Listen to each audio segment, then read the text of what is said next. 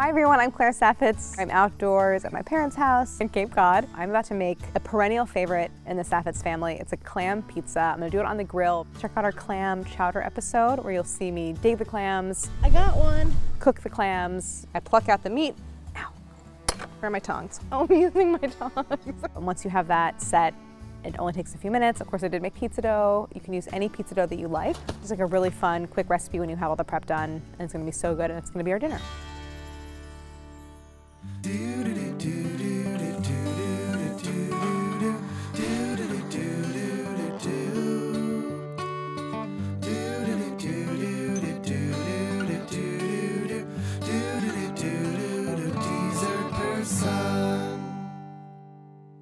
We basically try to put clams on everything. We do every clam dish we possibly can. We do clam pasta, we do clam chowder. The pizza is a vehicle for the clams. We do like clam toast. And clam pizza is a classic, and it's a kind of a New England thing. You have like Connecticut, like Frank Pepe Clam Pizza. And this is kind of our version of it. It's not like the classic Connecticut style, but it's just such a great vehicle for like all of these flavors that we want in one dish, which are like olive oil, garlic, clams, chili flake. Sorry, we got the air conditioner behind me. We can't turn it off, but it's just really good and like super fun to make, and you can do the whole thing on the grill. And that's like my favorite kind of summer cooking. So I have this like super easy overnight pizza dough that I mixed last night. It's like no need, you can kind of forget about it. But you can use any pizza dough that you like, and we'll definitely feature future episodes of making the pizza dough. So definitely subscribe and you'll catch that. So you have your pizza dough, use any dough that you like, then red pepper flake, parsley, lemon, olive oil. These are my clams that I have already picked, all the meat, and an entire head of garlic. This is a very garlicky recipe. It's like an essential flavor besides the clams, and you'll never put too much. And I've just been peeling it here and crushing the cloves.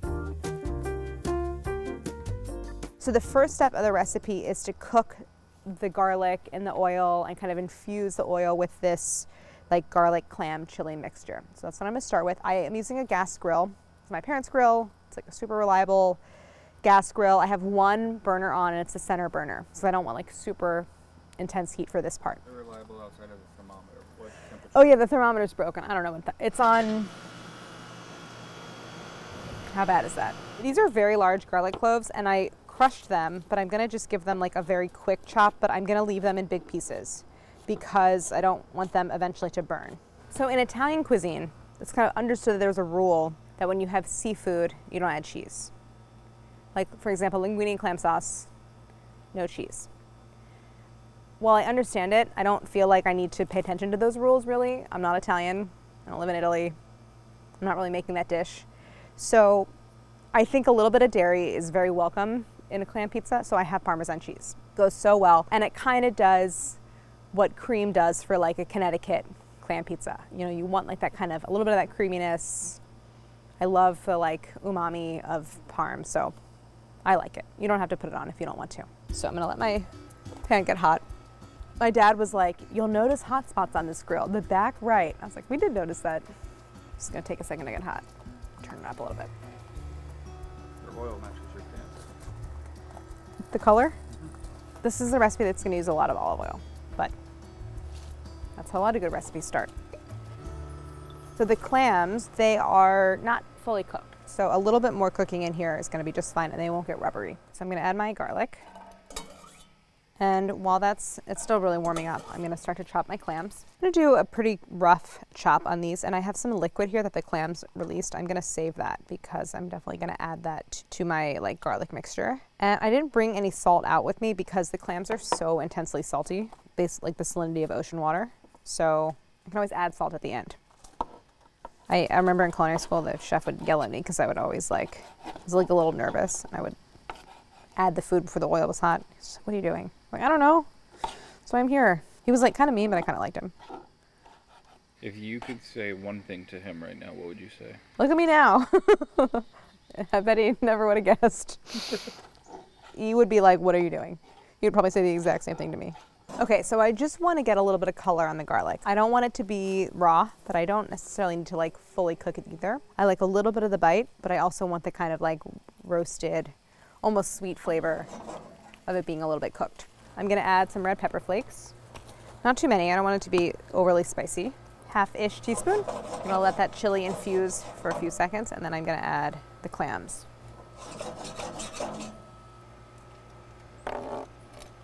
Oops. I'm gonna do a little more olive oil. I need everything to be coated in it. There's a lot of clams that I added, probably 2 cups of chopped clams, but you don't need that much. This is kind of done. I'm gonna take it off the heat, and then I'm going to close the lid, turn on all the burners, preheat the grill so it's really hot, and while I'm waiting for that, I am going to stretch my pizza dough.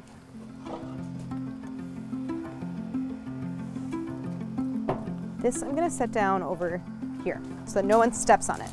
Oh, wait a minute, I forgot to add this. Gonna add a little bit of the clam juice from a great distance. Probably just a tablespoon, or even less. So let me get these burners going. That one's on. Oh, these are all on, okay.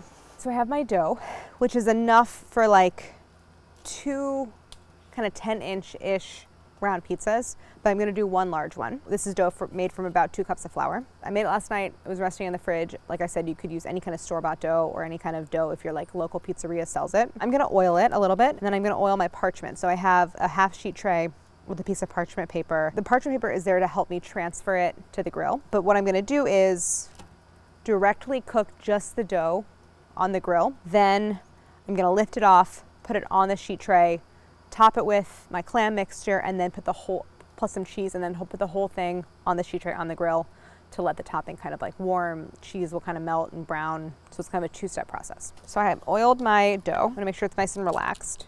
I'm gonna give the parchment a little bit of oil. I'm just kind of stretching it. I don't really care what the shape is. I just want it to be an even thickness.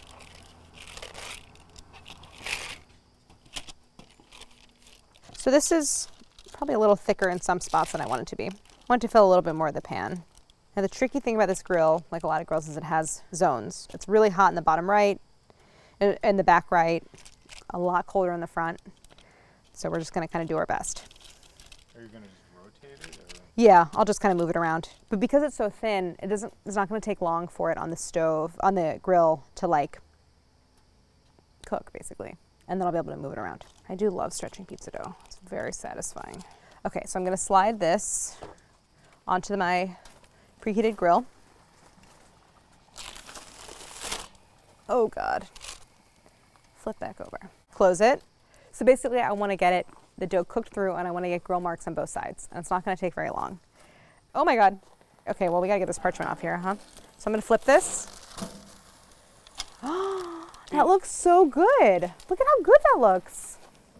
Who knew I was gonna get grill marks underneath the parchment? I didn't. So obviously very quick. That was probably in there for like 90 seconds to 2 minutes. And now I'm just marking the other side. God, look how good this looks. All right, I think this is done. I'm gonna pull this off. This is the bottom of the pizza. So I'm gonna get this onto my sheet tray. Look how good it looks. Keep this hot. And this can just kind of hang out here. I'm gonna load it up with my clam mixture. Now, I actually feel like the dough could be cooked more. Might be a little bit soft on the insides, but that's good because it's gonna cook more when I put the whole thing back on the grill. So I love how this looks. I am going to sprinkle my cheese on top. The dough is seasoned because the dough has salt. The clams are super salty. I'm not adding really any other salt. Also salty cheese, keep that in mind as well. So this is gonna go sheet tray and all, back onto the grill, lid closed, which again creates a kind of like oven effect. So it's gonna melt the cheese. I want it to get like a little brown, and I want the dough to cook a little bit more, but it won't take very long. In the meantime, I'm gonna chop a little parsley and a couple lemon wedges for finishing it off.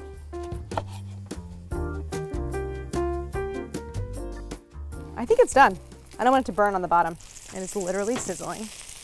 My gosh, it looks so good. Now I'm gonna do some finishing touches. I'm gonna do a little bit more olive oil. Doesn't need it, but it doesn't hurt. I think another few red pepper flakes. I think some fresh parm, because like melted, slightly brown parm and fresh parm have very different flavors. So a little bit of fresh I think is nice. Then squeeze of lemon. Lemon's so important. Clams, garlic, olive oil, lemon, red pepper flakes. They all want to be together. And a lot of parsley. That's it. That's the whole clam pizza. It looks so delicious.